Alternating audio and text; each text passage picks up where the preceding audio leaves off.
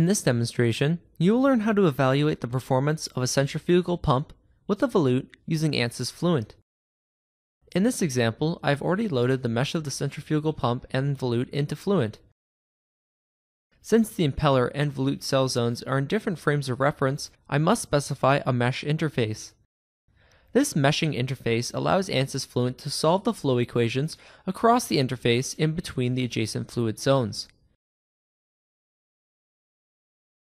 Next, I want to set up my turbulence model. In this case, turbulent fluid interactions will be described by the K-omega SST model, which effectively predicts flow separation in turbomachinery, allowing for accurate evaluation of a pump's performance. The working fluid in this case is water, which I must add to the list of loaded materials before changing the fluid in each cell zone.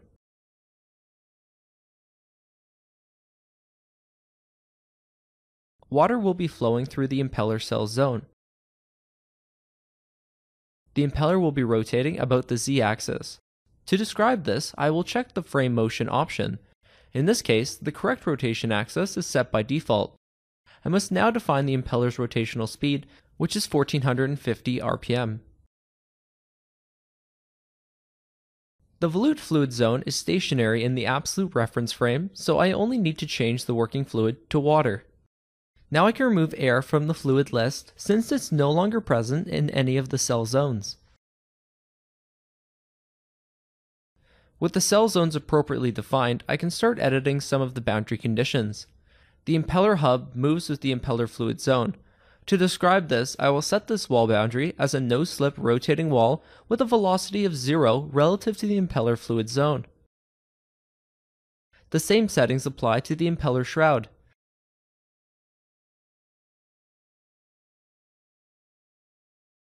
The in-block shroud wall is stationary relative to the absolute reference frame.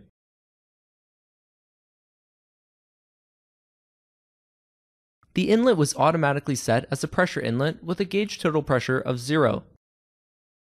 The volute's outlet is set as a mass flow outlet. The fluid will be flowing out of this boundary at a mass flow rate of 77.5 kilograms per second in a direction normal to the outlet's plane. With my boundary conditions defined, I can define the solution method, solver controls, and output variables. The solver will use a coupled scheme with a node-based gradient. The run will be pseudo-transient with high-order term relaxation. To improve the stability of the solution for turbulence equations, I will reduce the turbulence kinetic energy and scalar dissipation rate relaxation factors to 0.5. Now I will set the output variables. I am most concerned with the head produced by the pump. To set the head expression as an output variable, I must first define the mass-weighted average outlet total pressure variable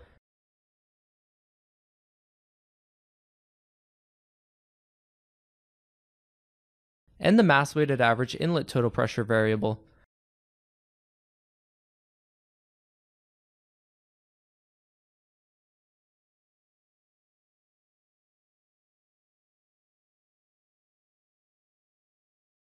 Now I can define the head expression using the Fluent expression calculator.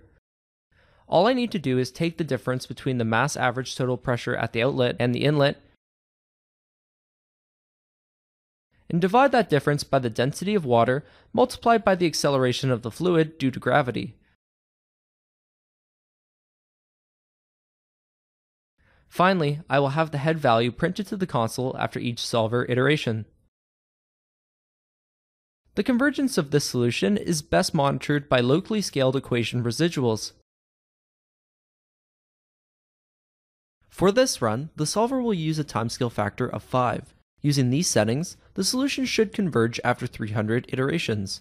Now I can submit the case to the solver. After 300 iterations, the head has converged to a steady positive value. I will compute its exact value.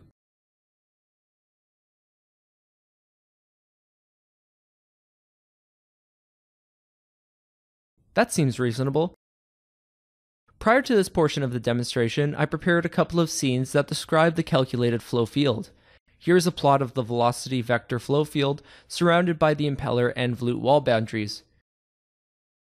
Here's a contour map describing the static pressure at the same location. Finally, shown is a velocity contour describing the flow uniformity at the volute outlet.